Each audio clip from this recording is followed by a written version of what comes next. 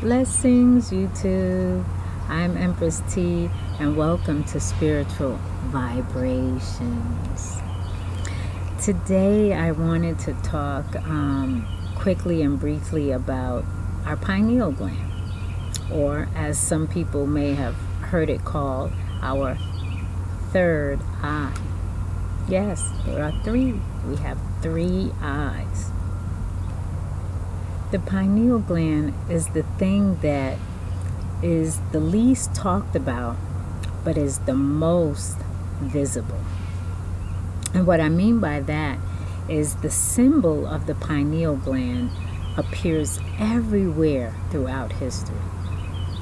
Our pineal gland is a pea-sized pine cone looking gland that sits in the middle of both of our brain lobes. And it's so tiny, but it is so significant.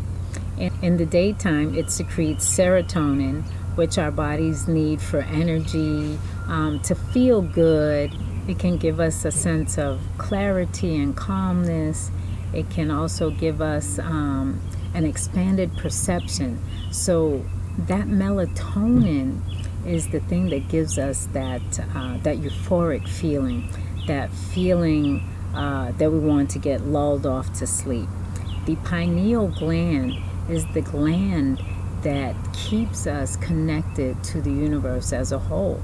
It is what keeps our bodies in rhythm, our body rhythms and our circadian rhythms, in step and in time with the sun and everything else. It is also charged with giving us the ability for self-knowledge, for that self-awareness. It is also responsible for our creative energy, our creativity is said to come from our pineal gland, from that melatonin release. Throughout time, throughout history, we have all been exposed to the knowledge of us having a third eye. It just was never explained. And when I say we've been exposed, every single civilization from the beginning of time has in some way, shape, or form highlighted the pineal gland. I'm sure you've all seen pine cones, and the reason why the pine cone is used in just about every religion is because it's symbolic of our pineal gland, which is where it gets its name, pineal, pine cone, because it looks like a pine cone. This here is an open pine cone and is representative of what an open, activated pineal gland would look like. When our pineal gland is open and activated, ideally it should swell to the size of a grape. The average person, their pineal gland is pea-shaped. And as I said, through using third eye meditation, you can decalcify and activate your pineal gland. We see these symbols all over in our culture. We see them on the dollar bill. On the back of the dollar bill is the all-seeing eye, you know, the eye that's inside of the pyramid. That's it. That's the symbol of the third eye right there, the pineal gland. We also see it in the Vatican. They have lots and lots of buildings and artifacts that depict the picture of the pine cone. Anytime you see that pine cone now, you gotta know that that's the third eye. That's the pineal gland. Some people might be more familiar hearing about the pineal gland if it's called the third eye, or the eye of Ra, or the eye of the soul, or the mind's eye. It's even referred to as the inner eye, or the all-seeing eye. We've seen it. We see it everywhere throughout our culture now, and we've seen it throughout history in every single civilization. From the Greeks, the Romans, the Christians, the Babylonians, the Egyptians, the Sumerians, the Mexicans. Every culture has in some way, shape, or form used the symbol of the pine cone in their religious practices. And that just goes to show you that we've known about our pineal gland for quite some time as mankind. We've known and been aware of the power that is harnessed in this gland in our bodies. When the pineal gland is activated and fully open, DMT gets produced by our own brains. And just a little brief, what DMT does, it's almost like an hallucinogenic. It's that chemical that sedates your body enough and opens and frees your mind enough to interchange with the cosmos. So that is the reason why they say it's so spiritual. It secretes what we need to take our spirits to other dimensions. Every single civilization and every single religion, when you research it and go back and you see their artwork and their literature and their myths, all depict the idea of the pineal gland. In art, it represents the highest degree of spiritual illumination, which kind of suggests that at one point in time, we may have had one religion, one universal religion that everyone agreed with. I think right now in our culture, the most prevalent examples of the third eye would be the Eye of Ra. Some people like to call that an Illuminati symbol, but the truth is that that symbol was used long before the Illuminati was created. In fact, groups like the Freemason and the Illuminati, they came about as a way of preserving the original religion that acknowledged that we are connected to the original source through our pineal gland. And they also knew how powerful it was, to the point where certain people said, you know what, we don't need everybody using their pineal glands. We need to dumb this down a little bit, keep everybody in check. The first time that it has been documented that it was used intentionally for that purpose was in the Nazi concentration camps, when they gave the Jewish population fluoride as a means of keeping them docile, so that they wouldn't revolt, so that they would just, kind of go along with what was going on, the atrocities that were going on. And now it's being used again. Lately, we hear a lot of talk about fluoride usage. Fluoride in the water. We're also exposed to the fluoride through the pesticides and insecticides that are widely used to grow our food. And even though, some people are like, oh, but I eat organic food, if it's grown in soil that use fertilizer that is laden with toxins and fluoride, it's not really organic, and chances are it's going to be minerally depleted. Now, the reason why fluoride is the issue for our pineal gland is because our pineal gland sucks that fluoride up. It sucks the fluoride up till it gets calcified. And what calcified means is that it gets closed up. It gets like a cocoon around it, and then it's no longer able to secrete the serotonin. It's no longer able to secrete the melatonin. And really, our lifestyles, between our diet and our lifestyles, our pineal glands almost stand no chance.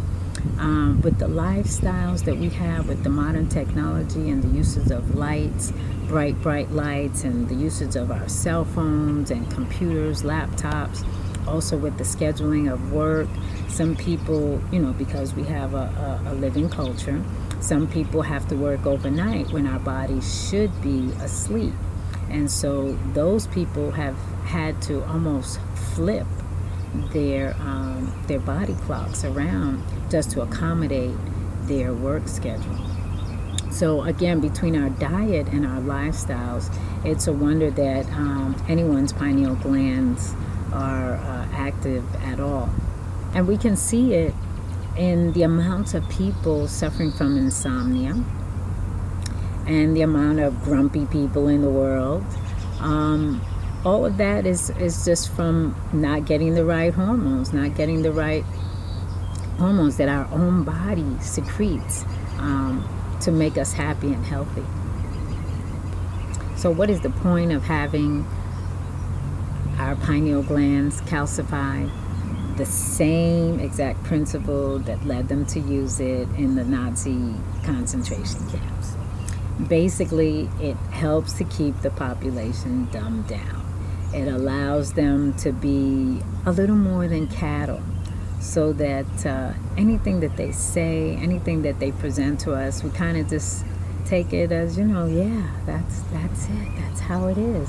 Because I think it's amazing that the concept of the pineal gland and the third eye has been around for time immemorial, and yet it's not really talked about, and yet it's not really nurtured the way that you would think it should be nurtured, because its function is so important in our lives and in our bodies. A lot of people are familiar with the Eye of Ra. The Eye of Ra is said to be the closest depiction of the pineal gland in our brain. If you were to take our brains and cut it directly in half and look at it from a bilateral standpoint, from the side, it's going to look exactly like the Eye of Ra, so that pineal gland actually looks like an eye seated in the middle of our brain. And there's where they started calling it the eye, because it looks like an eye, and that's basically what it is. It's an inner eye. It's an eye that doesn't get to see the outside, but the inside. It has to rely on all of the other senses for its information. Now, I don't want to keep going on and on and on. I just wanted to briefly talk about and explain, what is the big deal with the pineal gland and fluoride, and why is it even an issue? The issue is that so long as our pineal glands are not activated, we are shells of people. I don't want to say zombies, but in a way it makes some people like zombies. So I want to give a couple of quick ways in which we can decalcify and get our pineal glands activated. I'm going to give you one quick way that you can start right away. It's almost like jump starting your pineal gland, is by closing your eyes and looking at the things all around you without moving your eyes. So that you would close your eyes and you would see the chair next to you, or the table, or the picture on the wall. By doing that and without moving your actual eyes, you are using your third eye. So if you can practice that each day, wherever you go, close your eyes and try to see what's in the room. And that will help you exercise that gland. There are also foods that you can eat that will help activate that gland as well. On the fruit side, you have apples, you have avocados, you have bananas, you have pineapples and papayas. Now, the thing about the pineapple is that the pineapple, pine, you see it has the name pine, is also used to depict the pineal gland too. So sometimes it isn't always the pine cone, but it's the pineapple, because it has that same similar shape. And then with the pineapple, outside of the crown, it has the leaves that represent the crown chakra. So it's like the energy going up. As far as vegetables, we have spinach, we have broccoli, alfalfa, garlic, okra, and we also have beets. Now, the thing about beets and beet juice is that it's very rich in boron. Now, if you watched my other video about how to purify water and about the adding of the boron, then that's a natural way of giving your body boron. And if you watch that video, then you know that the boron helps to irrigate the fluoride out of your body. And there's also tamarind. As far as nuts, you have pumpkin seeds, you have almonds, you have fennel and flax seeds. Those all help to decalcify and thus activate the pineal gland. The one surefire way to activate your pineal gland is to get out in the sun. Get out in the sun.